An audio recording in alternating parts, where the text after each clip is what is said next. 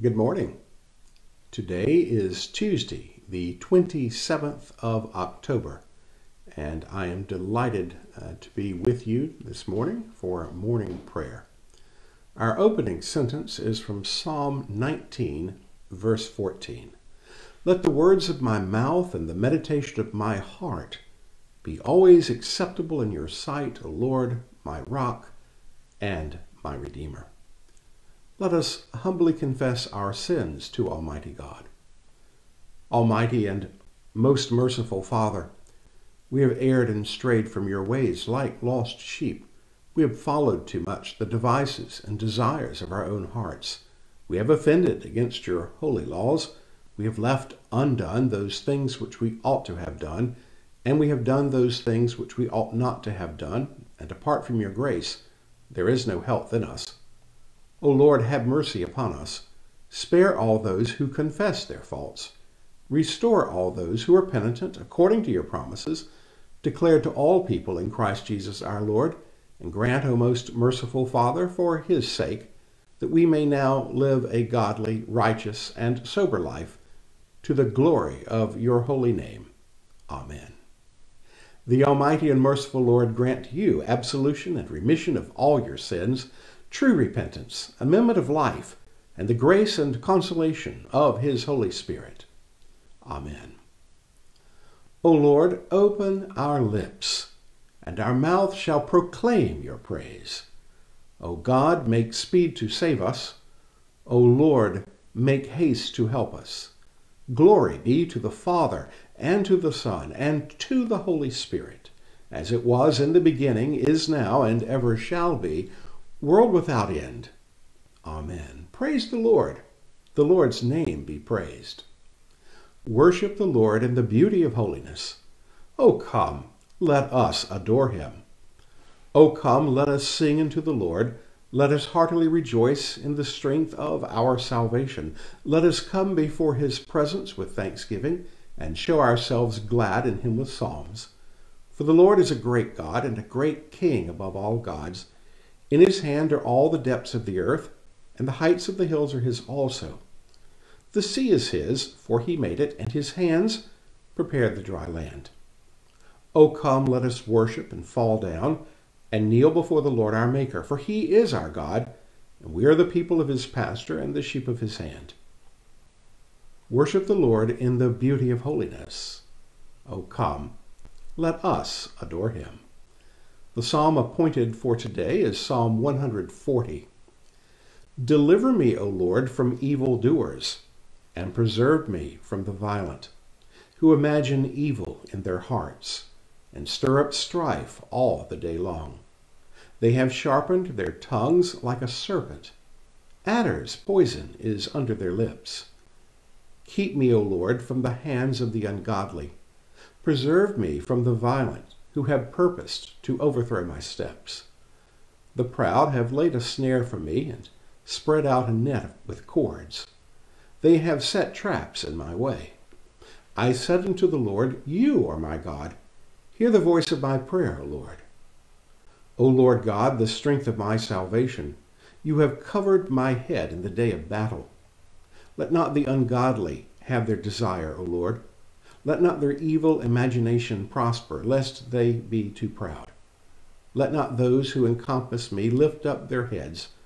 Let the evil of their own lips consume them. Let hot burning coals fall upon them. Let them be cast into the fire and into the pit, that they may never rise up again. A slanderer shall not prosper upon the earth. Evil shall hunt the wicked person to overthrow him. I am sure that the Lord will avenge the poor and maintain the cause of the helpless. Surely the righteous shall give thanks unto your name, and the just shall continue in your sight. Glory be to the Father, and to the Son, and to the Holy Spirit, as it was in the beginning, is now, and ever shall be, world without end. Amen. We continue with the lesson of the day, Acts chapter 5, verse 12 through 42. Now many signs and wonders were regularly done among the people by the hands of the apostles, and they were all together in Solomon's portico. None of the rest dared join them, but the people held them in high esteem.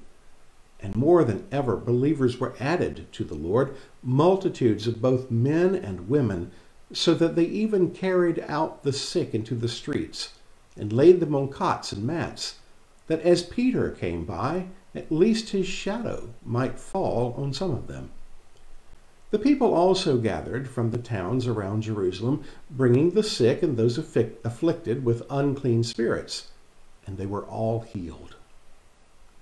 But the high priest rose up, and all who were with him, that is, the party of the Sadducees, and filled with jealousy, they arrested the apostles and put them in public prison. But during the night, an angel of the Lord opened the prison doors and brought them out and said, "Go and stand in the temple and speak to the people all the words of this life." And when they had heard this, they entered the temple at daybreak and began to teach. Now when the high priest came, and those who were with him, they called together the council, all the senate of the people of Israel, and sent to the prison to have them brought. But when the officers came, they did not find them in prison. So they returned and reported, "We found the prison securely locked, and the guards standing at the doors. But when we opened them, we found no one inside." Now when the captain of the temple and the chief priest heard these words, they were greatly perplexed about them, wondering what this would come to. And someone came and told them, "Look, the men whom you put in prison are standing in the temple and teaching the people." Then the captain with the officers went and brought them, but not by force, for they were afraid of being stoned by the people.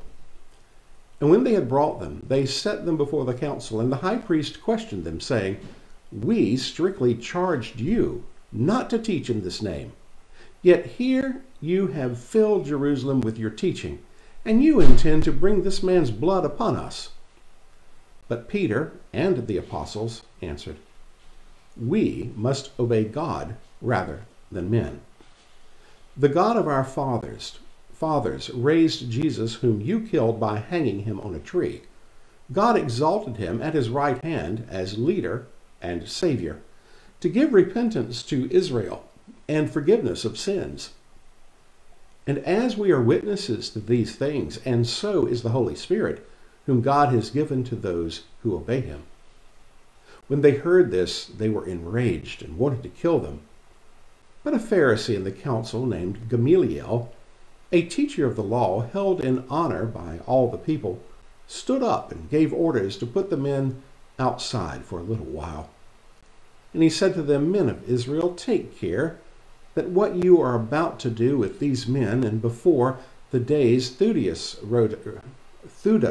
rose up claiming to be a somebody, and a number of men, about 400, joined him.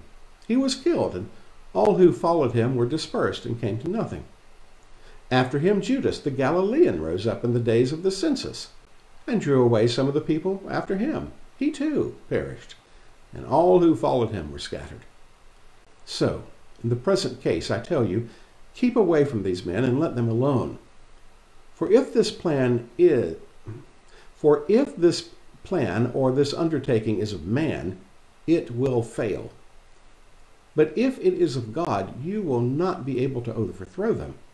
You might even be found opposing God." So they took his advice, and when they had called in the apostles, they beat them and charged them not to speak in the name of Jesus, and let them go. Then they left the presence of the council, rejoicing that they were counted worthy to suffer dishonor for the name. And every day in the temple, from house to house, they did not cease teaching and preaching that the Christ is Jesus. The word of the Lord. Thanks be to God. The canticle is a song to the Lamb. Splendor and honor and kingly power are yours by right, O Lord our God, for you created everything that is, and by your will they were created and have their being. and yours by right, O Lamb that was slain, for with your blood you have redeemed for God from every family, language, people, and nation, a kingdom of priests to serve our God. And so to him who sits upon the throne and to Christ the Lamb be worship and praise, dominion and splendor, forever and forevermore. Please join with me in prayer.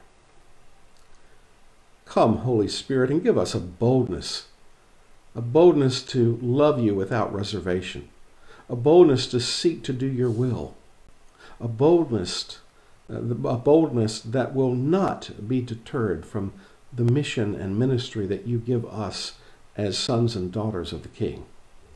Strengthen our walk and our witness, O Lord, but in all things give us humility and compassion, so that the words that we say and the deeds we do will not be an attempt to edify ourselves, but to always bring glory to the Father and to the Son and to the Holy Spirit, and ultimately to invite and encourage others to inquire about this Jesus, to see that he is the Messiah, the Christ, your anointed one, and that his invitation is open to every family, language, people, and nation, an invitation to become sons and daughters of God and heirs of the kingdom with Jesus, our Christ, our Messiah, our Lord and Savior. Empowered by the Holy Spirit, we pray. Amen. Well, as we reflect on the text today, we see again the many signs and wonders that are done by not only Peter, but the apostles. Peter's mentioned here, of course, as we know, he is generally treated as the first among equals. He's always listed first. He's considered the leader, as we see. We say that simply because that's the evidence presented to us in the scriptures. And you see almost a mysticism that's associated with Peter. You see that carried out in verse 15, where the sick, the lame, those who are unable to, that have some type of physical ailment, are laid out so that the shadow of Peter would fall upon them, and the belief was that they would be healed. That's almost a superstition, but it's the same. The reason it's there, I think, is to show us the continuity between the work of the Holy Spirit. The miracles of Jesus have also, through the power of the Holy Spirit, been transferred to the church. And so we are seeing a continuity with the work of Jesus, his mission, his ministry being carried out and ongoing and continuing. He has ascended into heaven. Remember, Pentecost comes 10 days after the ascension. So he is, and he is currently ascended to the Father, where we await his coming again. And as he promised, I will send you the Holy Spirit, and here you will do the wonders. And we see in the church the wonders of the Spirit being done not to the glorification of the church as the people, but to the glorification of God, as Jesus always glorified God. Being the second person of the Trinity, he could have demanded our allegiance, demanded our worship, but as the scriptures tells us, he counted equality with God something not to be held onto and grasped, but he put it aside so that he could offer his self, his soul, his body on the cross for us. And so we have a continuity with the miracles. Now, in the modern church, the church of today, miracles continue. But here's the thing. We're not Jesus. We're not the apostles. And we are always seeking to follow the will of God, whatever his will is. And so we cannot, and I don't think we should, presume to simply call upon the power and the conditions that God lays out for us in a sense of magic, that we can call down and he will do our bidding for our will and our sake. No, I don't think we can do that. The miracles continue, but they continue as part of God's plan, as part of the evidence of who Jesus is, and in the power of the Holy Spirit, never in our power, and always to his credit, his glory, And again, we can call upon him. We should. The scriptures tell us, are any of you sick? Call the people to anoint with oil. Pray for healing. But it is up to God and to us to follow his lead. Well, here, what's happening is they are following him, and the Holy Spirit is blessing and, if you will, and endorsing the leadership of the early church. And so we're seeing miracles occurring, and yet we're also seeing opposition. As they opposed Jesus, so they will oppose the people of God, his church. And so in verse 18, the high priest, 17, rises up, and in verse 18, the apostles are arrested and put in prison. These fellows have figured out how to stamp out Christianity, take out the leadership, throw them in prison. If that doesn't work, seek to kill them. And in fact, that's the work that was done by this leadership against Jesus, our Lord and Savior. But what happens is it's not God's plan that they be martyred at this time, that they stay in prison. And so what happens? During the night, an angel of the Lord opens the prison doors and leads them out, and then gives them very interesting instructions. Normally you would expect, go and hide. They're out to get you. Go into the center, the very center, the heart of Judaism. Go into the temple and speak to the people the words of this life. My Bible has life capitalized, the life in Christ, the life in Jesus. And they obeyed. And at daybreak, that's where they were found, teaching the good news of Jesus. And we see and we read almost the irony, the prisoners, to bring them before the council so that they can be, well, probably in a kangaroo court, tried and convicted and either sentenced to long imprisonment or to death. And yet they're not to be found. Except where? At the heart of Judaism, proclaiming the gospel of Jesus Christ. And so you see the perplexity of the leadership, wondering what this would come to. God knows what it was going to come to. It was going to come to a further expansion of Christianity, not for the sake of a new religion, but for the sake of sharing the good news of Jesus. Christians are not about our religion. We're about our Lord and Savior, Jesus Christ. And so, look, the people you sent out and put in prison, they're in the temple teaching the people.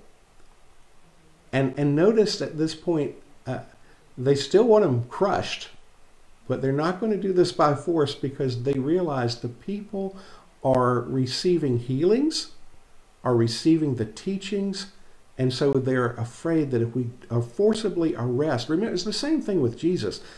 Jesus was arrested at the Garden of Gethsemane at night, under the shroud of darkness and secrecy. And so here, in the daylight, they encouraged them to come, but not by force. But they were afraid the people themselves would stone them. And so what happens? They're warned. We charged you. Don't teach in his name. You're filling Jerusalem with all of this teaching, and you're intending to bring this man's blood upon us, which, of course, they had already done by their behavior of having Jesus executed. But here are the important words. Remember these refrigerator magnet sayings that you can put that remind you?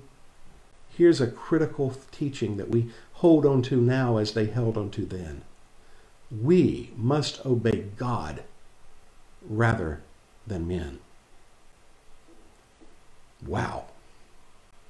Our pledge of allegiance is to no country as a primary pledge, but it is first and foremost to God, the Father, the Son, and the Holy Spirit. Yes, we see evidence in the scriptures that, yes, we as Christians are called to live in the communities that we're found. And just like the Jews who were in exile and in Babylon, Jeremiah the prophet said, look, go and marry, have children, build homes, pray for the blessing of the land, pray for the blessing of your oppressing country. We were blessed to be born in the United States. I personally don't think of the United States as an oppressing country to me and to my group. But in any event, we as Christians are to pray for the blessing upon the countries and the places wherever we are found, wherever we live. We're to be agents of good news. And so, but remember, we must obey God rather than men. That's the reason Christianity cannot be tolerated or is not tolerated by totalitarian governments wherever they're found, or totalitarian people and dictators wherever they're found. Because they want your absolute allegiance. And we as Christians, our allegiance is first and foremost to the Father, to the Son, to the Holy Spirit, one God, three persons. And so it enrages them so much that they really, verse 33, they've decided, let's execute them just like we did Jesus. And then a Pharisee named Gamaliel speaks up, a teacher of the law, held in honor. And he says, send them out a minute. I want to talk to the council alone. And he basically gives a recounting of how various rebellions have been died out once the leader died out. Because if they were charismatic in that sense, you take out the leadership and the thing falls apart. And so he basically says, that he gives two examples of where this has happened. And then, of course, it's the reflection on Jesus. He's been executed. He's dead. If this is from man, it will fall apart, as it has in the past. But if it's from God, we need to be careful because, as he says in verse 39, you might even be found opposing God. And they take his advice. Now, the irony, they still beat the daylights out of them, verse 40, and then they charged them, don't you speak in the name of Jesus, and then they let them go with that stern warning. I guess, beating is different than executing, I guess. What happens? They continue to honor God more than man. And every day in the temple, from house to house, they did not cease teaching and preaching that the Christ, I love the order here, that the Christ, the Messiah, the Anointed One, is Jesus. Again, the critical message for the people of God is not social justice or waving and being wrapped in a flag. The central teaching is always the Christ, the Messiah, the Anointed One, the Savior of this world is Jesus. That's our primary, our central, our must, foundational core doctrine and belief.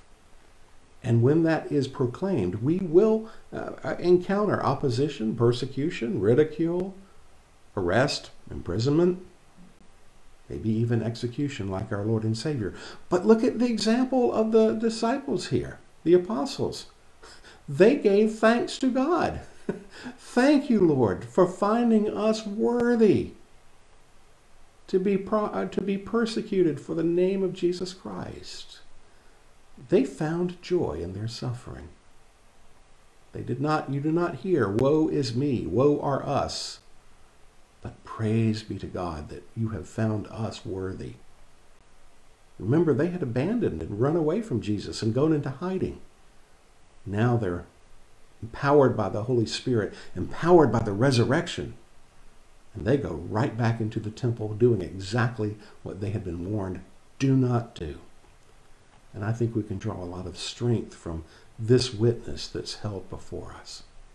Well, my friends, let's now continue with the Apostles' Creed. Again, a centrality, a declaration of dependence, not independence. By the way, I'm using some American phrases here. Perhaps it's because the election system, we're only 1 week away from the election. But never misread me. I love our country, but I love our God even more. And I believe that we in this country have a responsibility to be agents of God's kingdom here and even around the world. The Apostles' Creed. I believe in God, the Father Almighty, creator of heaven and earth. I believe in Jesus Christ, his only Son, our Lord. He was conceived by the Holy Spirit and born of the Virgin Mary. He suffered under Pontius Pilate, was crucified, died, and was buried. He descended to the dead. On the third day he rose again. He ascended into heaven and is seated at the right hand of the Father. He will come again to judge the living and the dead. I believe in the Holy Spirit, the Holy Catholic Church, the communion of saints, the forgiveness of sins, the resurrection of the body, and the life everlasting. Amen. The Lord be with you, and with your spirit. Let us pray. Lord, have mercy upon us. Christ, have mercy upon us. Lord, have mercy upon us. And now, as our Savior Christ has taught us, we are bold to pray, Our Father, who art in heaven, hallowed be thy name. Thy kingdom come, thy will be done on earth as it is in heaven. Give us this day our daily bread, and forgive us our trespasses, as we forgive those who trespass against us. Lead us not into temptation, but deliver us from evil. For thine is the kingdom, and the power, and the glory forever and ever. Amen. O Lord, show your mercy upon us, and grant us your salvation. O Lord, guide those who govern us, and lead us in the way of justice and truth.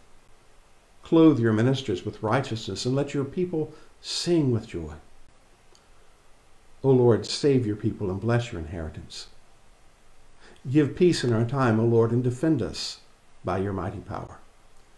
Let not the needy, O Lord, be forgotten, nor the hope of the poor be taken away. Create in us clean hearts, O God, and take not your Holy Spirit from us. The prayer for today comes from this past Sunday. Almighty and everlasting God, you govern all things, both in heaven and on earth. Mercifully hear the supplications of your people, and in our time grant us your peace.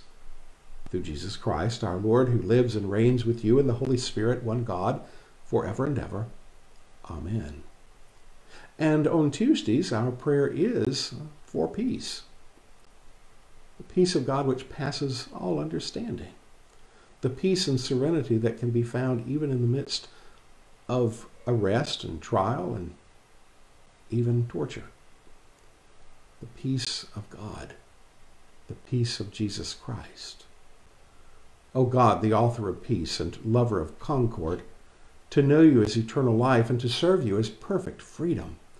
Defend us, your humble servants, in all assaults of our enemies, that we, surely trusting in your defense, may not fear the power of any adversaries, through the might of Jesus Christ our Lord. Amen.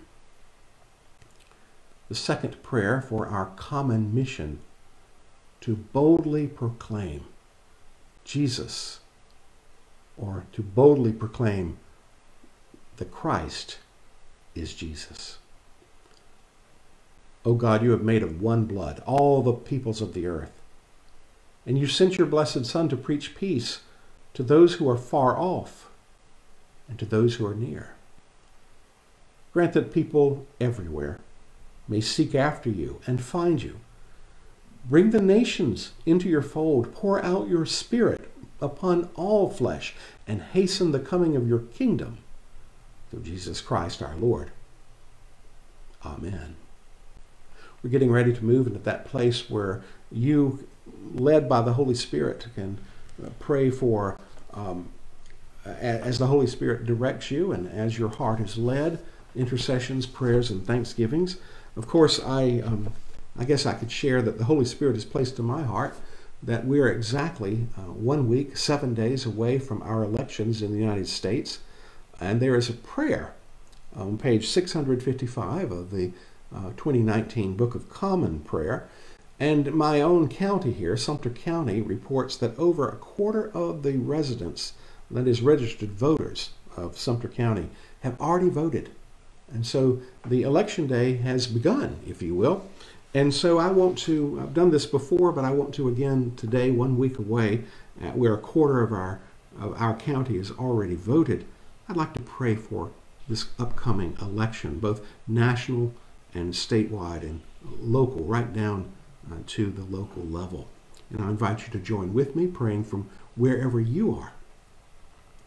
Page 655, if you're following, in the 2019 Book of Common Prayer.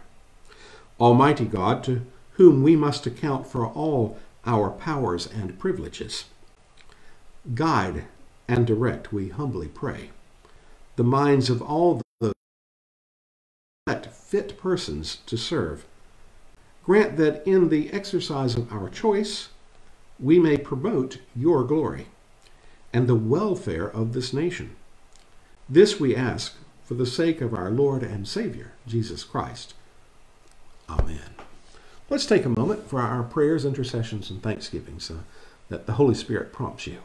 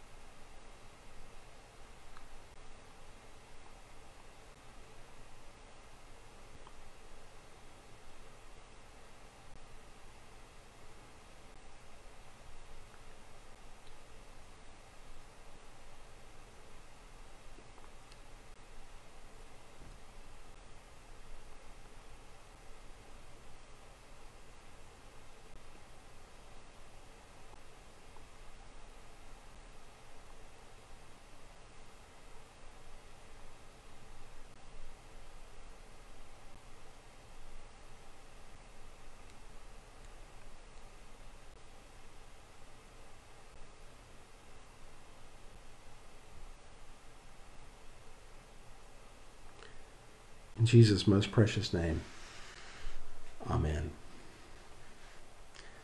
Let us continue now with the general thanksgiving. Almighty God, Father of all mercies, we, your unworthy servants, give you humble thanks for all your goodness and loving kindness to us and to all whom you have made. We bless you for our creation, preservation, and all the blessings of this life, but above all for your immeasurable love and the redemption of the world by our Lord Jesus Christ, for the means of grace and for the hope of glory. And we pray, give us such an awareness of your mercies, that with truly thankful hearts we may show forth your praise, not only with our lips, but in our lives, by giving up ourselves to your service and by walking before you in holiness and righteousness all our days, through Jesus Christ our Lord, to whom with you and the Holy Spirit be honor and glory throughout all ages. Amen. And a prayer of St. John Chrysostom. Almighty God, you have given us grace at this time with one accord to make our common supplications to you, and you have promised through your well-beloved Son that when 2 or 3 are gathered together in his name, you will grant their requests. Fulfill now, O Lord, our desires and petitions as may be best for us, granting us in this world knowledge of your truth, and in the age to come, life everlasting. Amen. Let us bless the Lord. Thanks be to God. Glory to God, whose power working in us can do infinitely more than we can ask or imagine. Glory to him from generation to generation in the church, and in Christ Jesus forever and ever. Amen. There are 2 things I'd like to share with you today as we wrap up. One, of course, is a reading from Fred Rogers, and it's a wonderful, again, teaching on basically how to be humble and to actually embrace our faults, our failings, and to learn from them. The other is from a new book by Hoda Kotb. I really needed this today, and it's done by Days, and she cites in there a Lutheran minister. If I were thinking theologically, and I guess theologically I always am, the fellow's a bit of a heretic. But the truth of the matter is, even a heretic, like a broken clock, gets things right on occasion. And I'm not here to bash him, so I'm going to leave that alone. But the words that he spoke here, I'm repeating because, well, when we've been talking about prayer, or as Fred Rogers talks about wishes, sometimes, as we know, things just don't go the way that we think they should. And so this is actually a word of wisdom from a person who, I wish I could claim that, follow all of his teachings. I can't. But this one I think he got right, because this one I think is based on the Scriptures. And a proper reading of the Scriptures. Sadly, he fell into the trap of that sort of modern German thinking from the 19th and 20th centuries that really just kind of fell into that idea that of skepticism and seeking, quote, the historical Jesus but then discounting the history that's recorded in the scriptures and reading things from a hypercritical lens of that's just, it ran off the rails. Well, here we go. This is helpful. At least I hope you find it to be. I do. Eventually, all things fall into place. Until then, laugh at the confusion, live for the moments, and know everything happens for a reason. In recognizing the sovereignty of God, I think we can do just that God is sovereign. We don't need to take ourselves too seriously. We know that He's got things in His palm, in His control, and ultimately we need to just remember He is God and we're not. And then I think we can get a chuckle. And in fact, I think we can enjoy life a whole lot more. This world is, it's got corruption. It's broken. The devil is here. But God's beauty, God's majesty is greater. Jesus Christ came to save and redeem. And I think we can actually enjoy much of this world with the knowledge that Jesus is Lord and Savior. God is in control, and His blessings continue to pour out upon us. Sometimes in a beautiful sunrise, sunset, sometimes in looking at the environment around us and just enjoying those wonderful benefits that God has given us. Well, now from Fred Rogers, the idea I think that he comes to of learning from our mistakes and well, quite frankly, doing that. A young apprentice applied to a master carpenter for a job. The older man asked him, "Do you know your trade?" "Yes, sir," the young man replied proudly. "Have you ever made a mistake?" The older man inquired. "No, sir," the young man answered, feeling certain he would get the job. "Then there's no way I'm going to hire you," said the master carpenter, "because when you make one, that is a mistake, you won't know how to fix it." It's a lot to be learned from our mistakes. I often use the Edison light bulb sort of analogy. He had to learn a lot of ways how not to make a light bulb before finally the filament lit up and stayed lit and didn't burn up.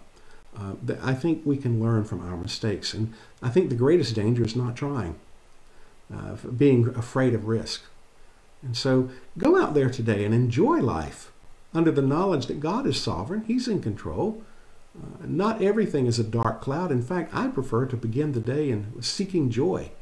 I have a friend who's a priest, and his words at the beginning of the day, as he tells me, is, "Lord, I know that you're going to be doing wonderful things today, and I want to be a part of that."